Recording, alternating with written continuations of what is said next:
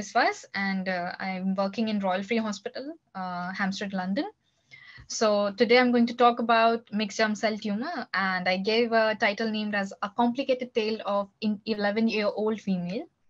So moving forward, let's run through the anatomy and physiology. Of course, we know that the internal genital organs of a female includes vagina, uterus, fallopian tube, and the ovaries.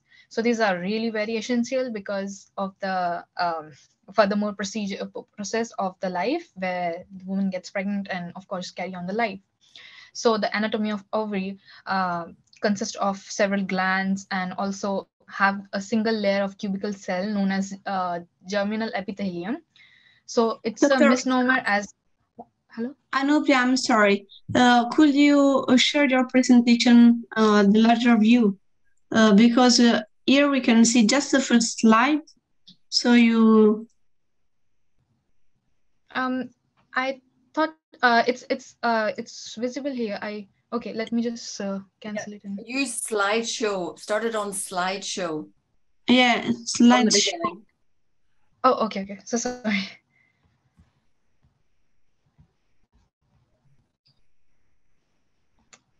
Okay, so is it visible now? Just a second. Let's see if you will turn. Not yet. If you go over from home, 1, 2, 3, 4, 5, 6, slideshow. Yeah, No, move over to the right until you go to slideshow. Yeah, next, animate there. Hit that. And hit from beginning. So, go back okay. to from beginning. Yeah. Yeah. So is it visible now? Did you click that? Double click from beginning. Oh, okay.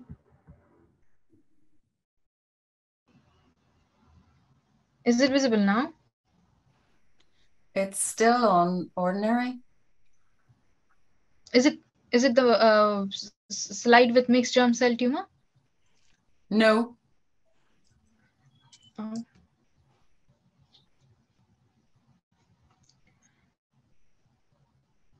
Okay. So you need to click that.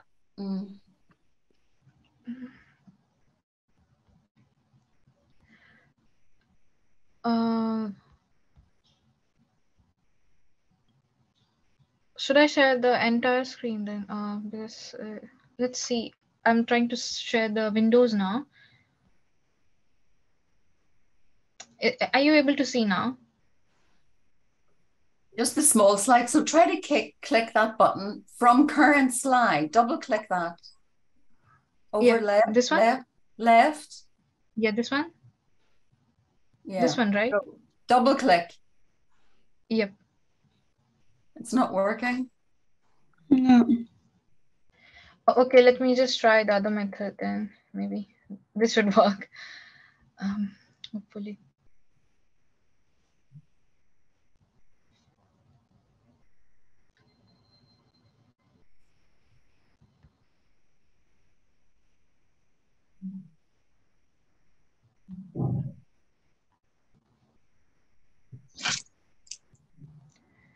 So sorry. Are you able to see now? Just small slides. Okay. Is it visible? Yes. Okay. Perfect. Should I start again, like from the beginning? It's up to you.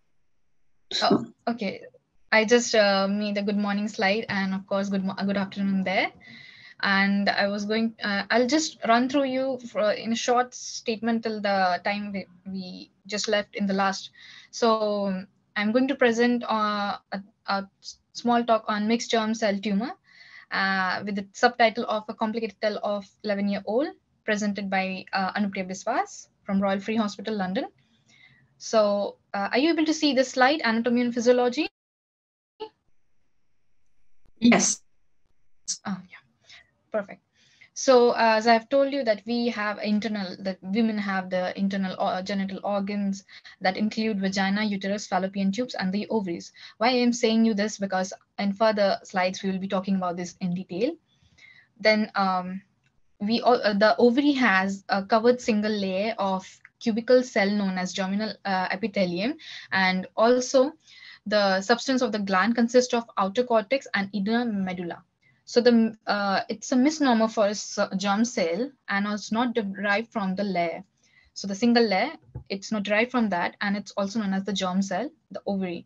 So the gland consists of cortex and medulla. Then we are running through the physiology of ovaries. So the ovaries are paired sex glands or gonads in female, which are concerned with germ cell maturation, storage, and its release. And secondly, it's stereogenesis. So we will need to keep our mind on the first point, because in coming slide we will be discussing about it in more detail.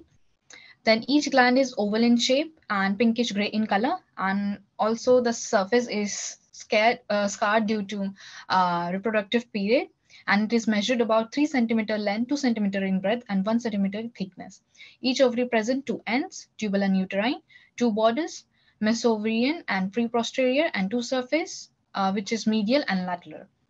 So this is like the broader picture of which you can see in the front. And then this is the ovary, which shows about the different places, and you can see the cortex there and also the medulla there. Moving forward, so now as we are going to talk about the mixed germ cell tumor, so what is this disease condition? So mixed germ cell tumor is a very rare type of aggressive cancer consisting of more than one type of germ cell component. The most common component reported was the dysgerminoma, followed by the endodermal sinus tumor, teratoma, choriocarcinoma, and embryonal carcinoma, respectively. This case, current case, is focusing on the combination of dysgerminoma and endodermal sinus tumor, which is yolk sac tumor, along with the hearing loss as the side effect of the chemotherapy in the patient. The germ cell tumor, by name as it suggests, that it is a tumor of the egg cell in female, and it happens in males also, but in sperm cell. So mixed germ cell tumor is termed so because of the characteristics which is involving at least more than one type of germ cell tumor. So like more than one is like mixed germ cell tumor. If it's one, so we'll specify the tumor. To the date, the most common combination of mixed germ cell reported is dysgerminoma and endodermal sinus tumor, whereas the rarest counts embryonal carcinoma and immature teratoma. It is primarily found in children and adolescents. And as we are moving forward, let me tell you the patient, when she was diagnosed with this case, she was just 11-year-old. In a young patient where preservation of fertility is desired, laparotomy for surgical staging and unilateral salpingo or pherectomy is done. If there is any suspicion of involvement to the other ovary, bisection of the contralateral ovary and excisional biopsy should be done. And this is quoted from the doctor for which we tried to care. And we discussed about this further intervention about the patient, and that's how it ended up in my slide.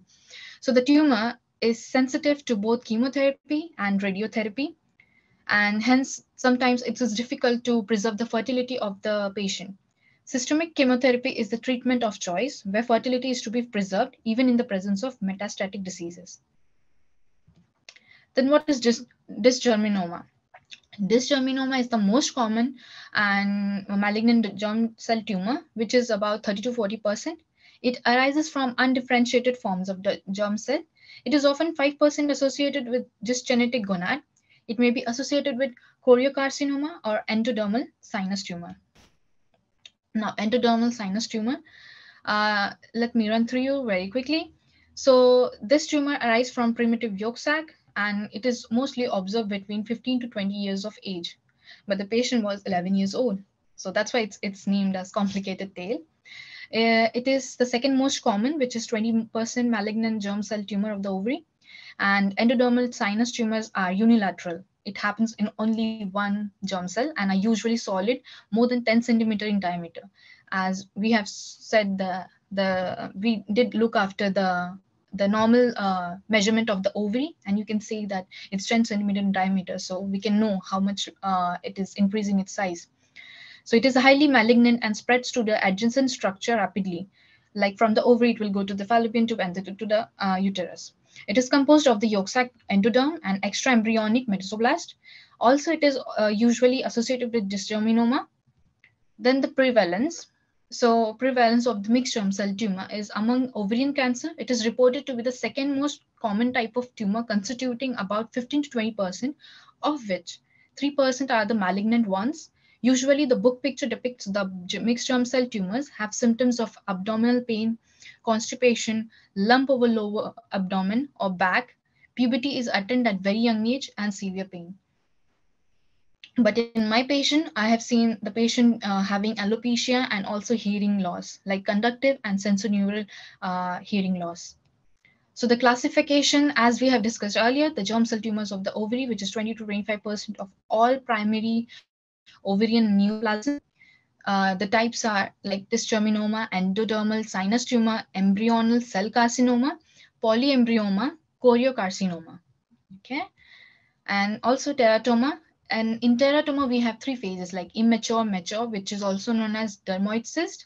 And the third one is monodermal, or which can be, as it is monodermal, so it can either be struma, ovary, or carcinoid.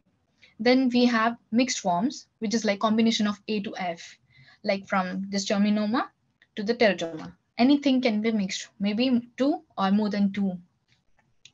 Then we have tumor composed of germ cells and sex cord stromal derivatives, which is gonadoblastoma. And second is mixed germ cell, which has the sex cord stromal tumor.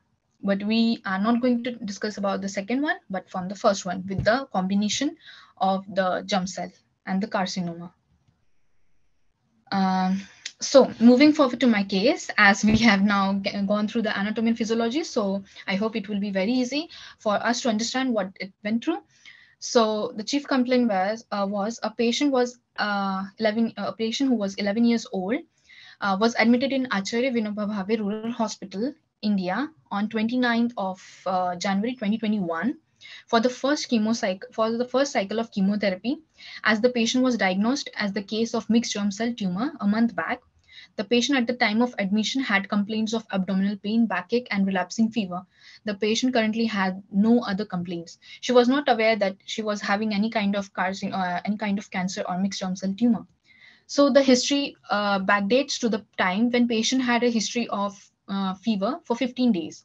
Then the patient's family reported it as a typhoid, and the documents are not available because in India still the lay public treatment are given, for which the patient was treated at home. And because she was given a lay public treatment, the tumor board discussion was done on 30/12/2020. So, and later her histopathological report confirmed to have mixed germ cell tumor on 4th of January 2021.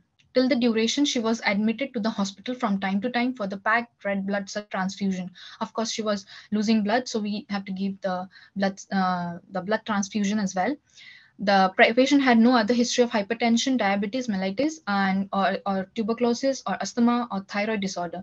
Even she didn't have any kind of suspected typhoid episodes as well. It was just like the verbalization of the parents and a lack of knowledge about the cancer in the rural places. So history of any past surgeries were not present until and unless the patient had her first operation ever done on 30 of December 2020.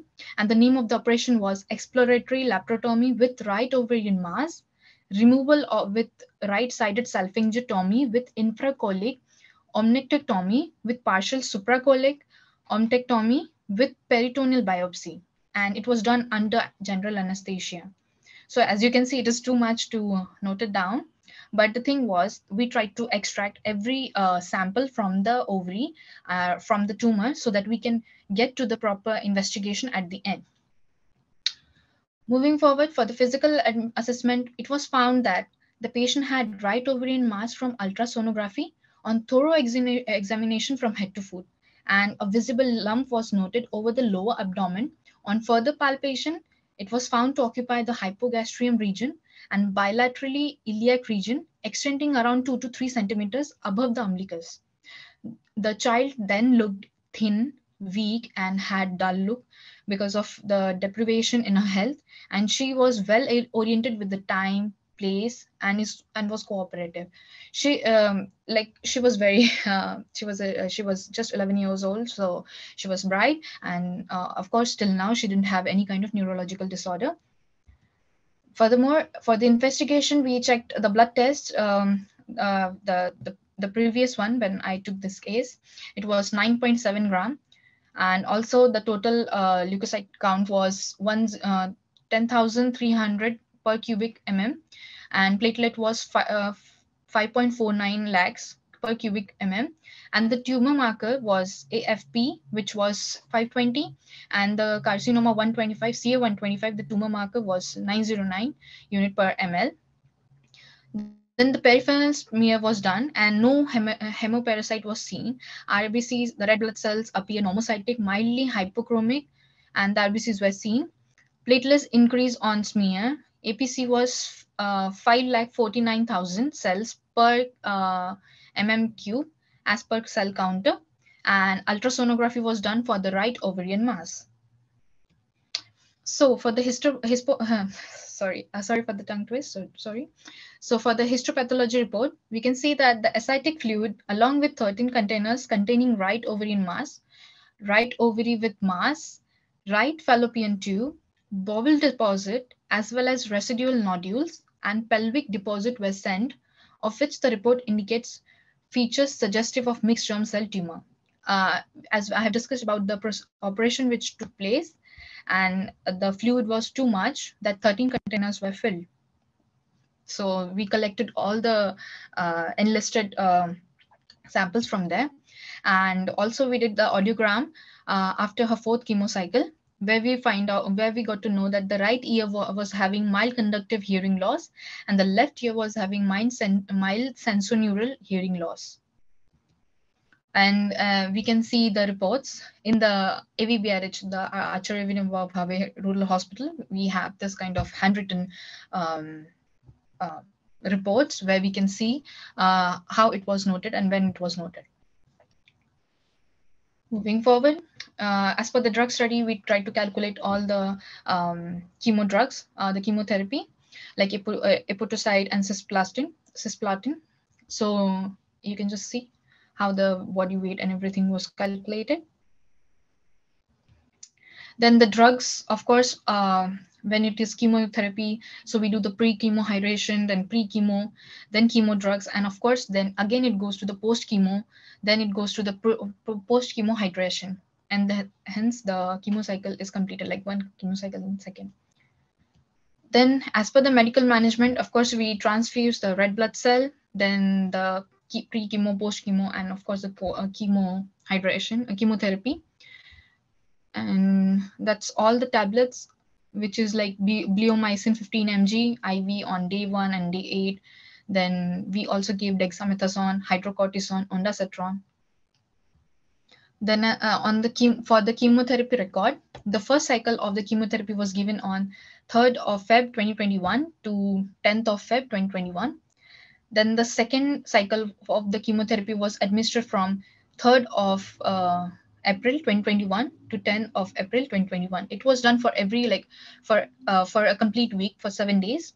Then the third cycle of chemotherapy was administered from 20th of May 2021 to 26th of May 2021, and the patient had a 4th chemo cycle from 29th of June 2021 to 6th of July 2021. The although the 5th chemo cycle was not really happening, because till then almost all for the tumor cell was having the disappearance from the body because of all the procedures she was going through and all the treatment she was getting, and then she was on the symptomatic treatment. So for the surgical management, the patient underwent her first surgery on 30th of December 2021 after consulting the responsible physicians, pediatricians, because she was under pediatric as well as the adult cancer department, oncology department. So the patient was prepared with antibiotic coverage for pigtail procedure in order to drain around 500 ml of ascitic fluid from the peritoneal cavity. Also, during the procedure, a yellow-white lump of irregular, friable with solid consistency and hemorrhagic yet necrotic areas were seen and palpated. Hence, surgeries were carried out on need-based. Then finally, the patient had her exploratory laparotomy with right ovarian mass removal, with right-sided salpingectomy, with infracholic omenectomy, with partial supracholic omenectomy, with peritoneal biopsy. This is what we discussed earlier. Meanwhile, the required samples were collected in 13 containers according to the protocol and was sent to the histopathological examination. So now, of course, we have discussed about the medical management and everything related to it. Coming forward to the nursing management, these keys belong to the medical, surgical, oncology, gynecology, as well as the pediatric concern department. Therefore, the nursing care played a vital role in every aspect as well. So the three main highlights which we can discuss is the pain in abdomen. Of course, the pain is like we cannot even score the pain because it's too severe. So we diagnosed it as in like pain in abdomen related to gross ascites, secondary related to lump in the abdomen. Then the patient was complaining about the vigorous hair fall, which was alopecia related to side effects of medicine, secondary related to stress. Sorry to not write there, secondary related to stress. Then the third one was hearing loss. The mixed hearing, the patient had the mixed hearing loss, as I told you, sensory, neural, and conductive hearing loss related to the consequences of the chemotherapy. So as in conclusion, we can say why these things has happened because of a lack of knowledge to the rural places of the India, and of course all over the world. We should be making everybody aware that the problems are not only situated or related or can be affecting the adult women, but also the women, also the girls who has not even attained their menstruation, because this lady, this patient, she didn't attain her menstruation. So in order to carry on forward with her life, we should be making aware of the parents, and it should not be a matter of fact, matter of shame or fact or anything like that. We should try to emphasize them to come out and speak up.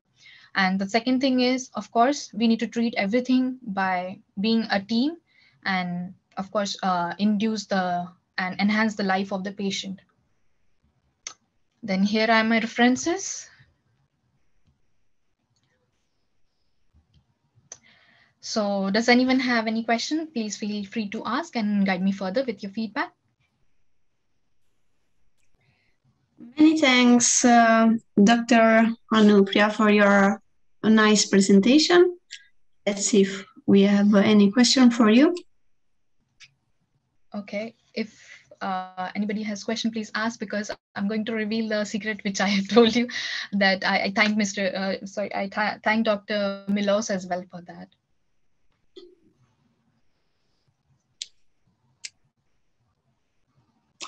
I don't think we have a question for you, but I will kindly ask people if have any question, they can also drop in the chat box for you. So. Oh, okay.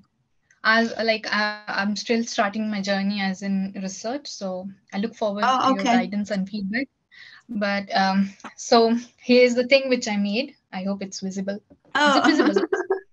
Yes, it is. So as per your topic, the theme, I was not aware. So in the morning here, I tried to make some of the art where this is like the breast. We can see that about the breastfeeding and also the gynecological aspect. This is an abstract painting, which of course I look forward to do a donation in any of the hospital nearby. No. Oh, very nice. Very nice. Very nice. Thank you. And then thank you so much for your patience.